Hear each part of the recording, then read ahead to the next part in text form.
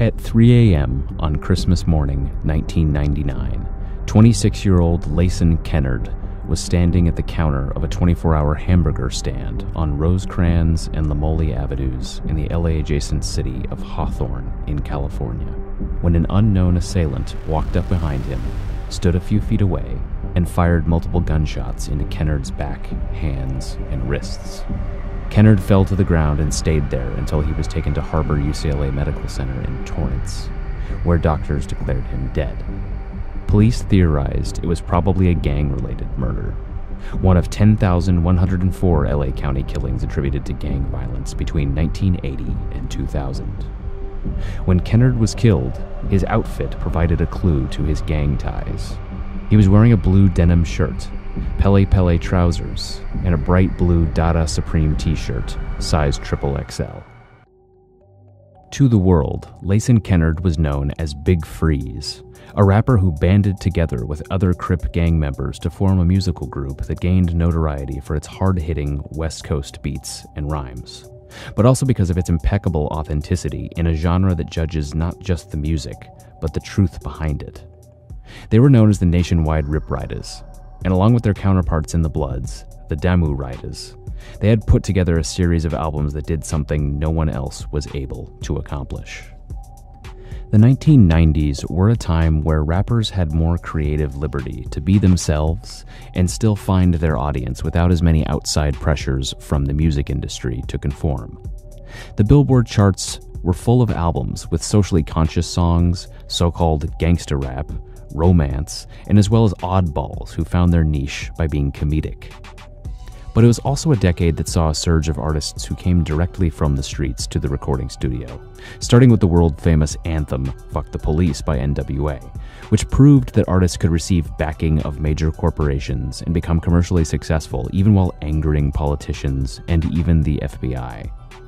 But if major label-signed rappers like Eazy-E, DJ Quick, Tupac, the South Central Cartel, and others were blurring the lines between the streets and mainstream America, the Nationwide Rip Ridaz and Damu Ridaz did away with these pretenses completely.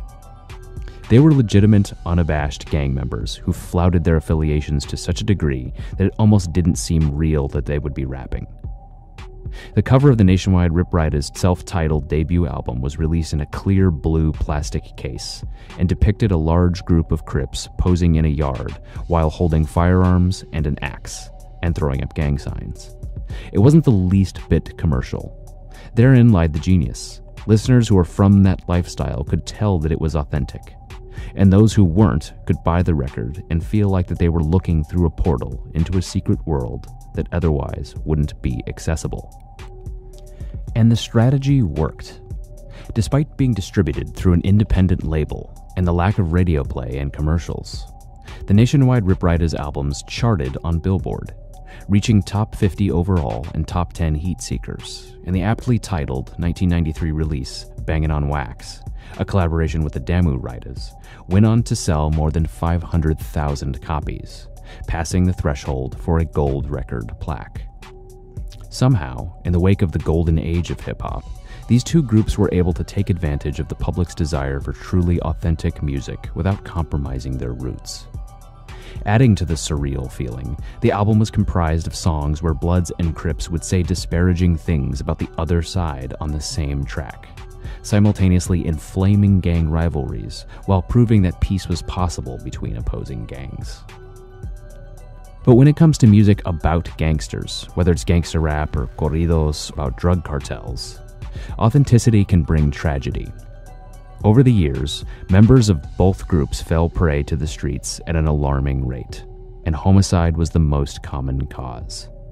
6 members of the Damu Ridaz were victims of fatal violence, some in high-profile cases that were directly attributable to rivalries between the Bloods and the Crips.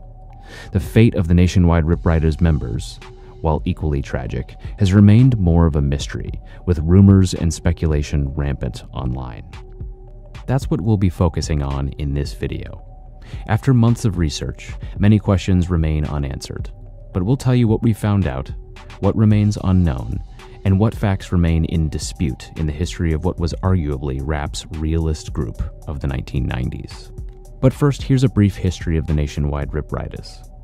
All told, more than a dozen different people were considered members, and several neighborhoods were represented, including the Fudgetown Mafia Crips, Kelly Park Compton Crips, Atlantic Drive Compton Crips, Watts Franklin Crips, and the Avalon Gangsta Crips.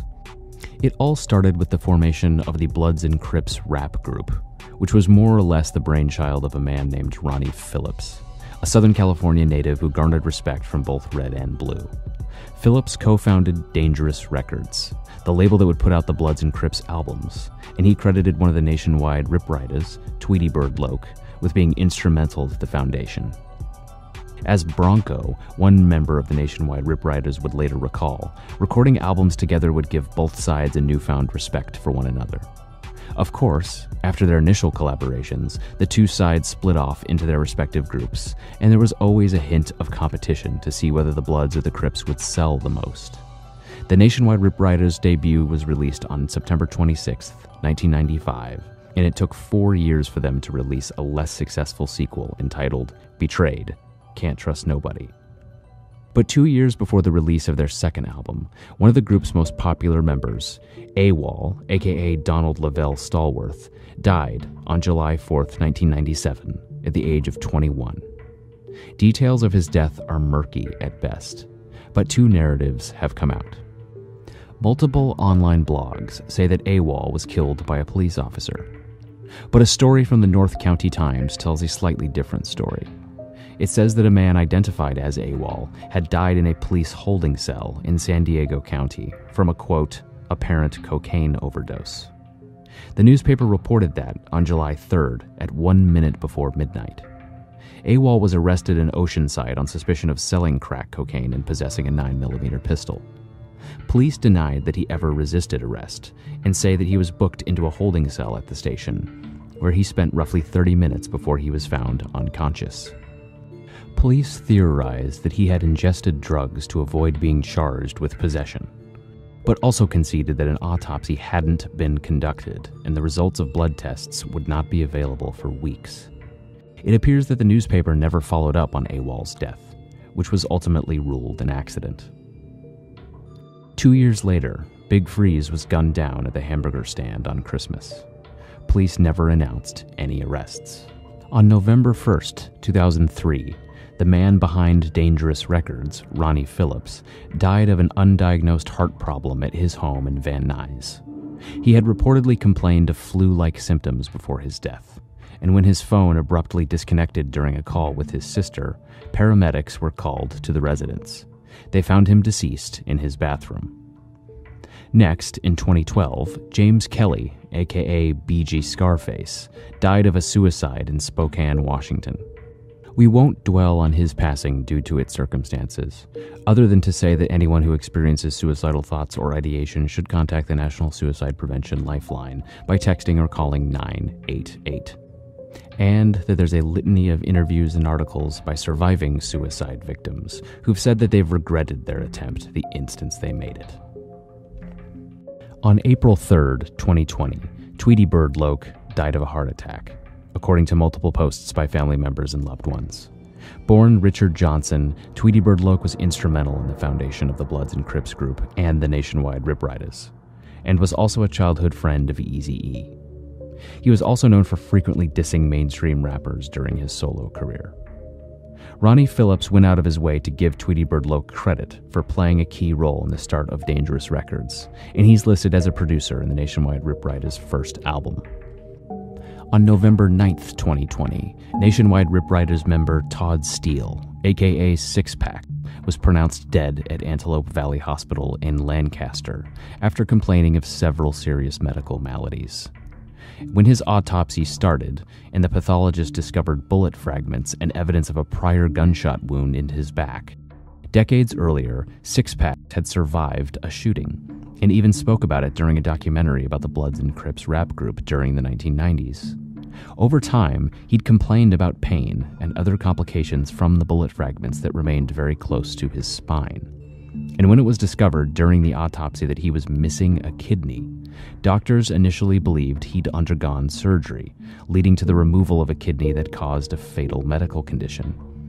If that had been true, it would have meant that the shooting was the proximate cause of his death. But it turned out that he'd simply been born missing a kidney, and the coroner declared Sixpack had died of natural causes. The pathologist also noted several tattoos that alluded to his days as a gangster and a rapper, including one that read, "Insane Sixpack." He was 50 years old. With all of that having been said, we were unable to ascertain anything about the fate of Mac 11, who is deceased according to several online posts, as well as Kool-Aid. If anyone knows anything about what became of these two Los Angeles rap luminaries, please drop a comment. On a brighter note, at least 6 of the members are confirmed alive, and several continue to put out music to this day. G-Bone is still putting out music and is active on social media under the stage name Gangsta Bone, and Bronco is still recording songs too, including one notable single entitled Same Team, alongside Damu Rida's rapper June Dog.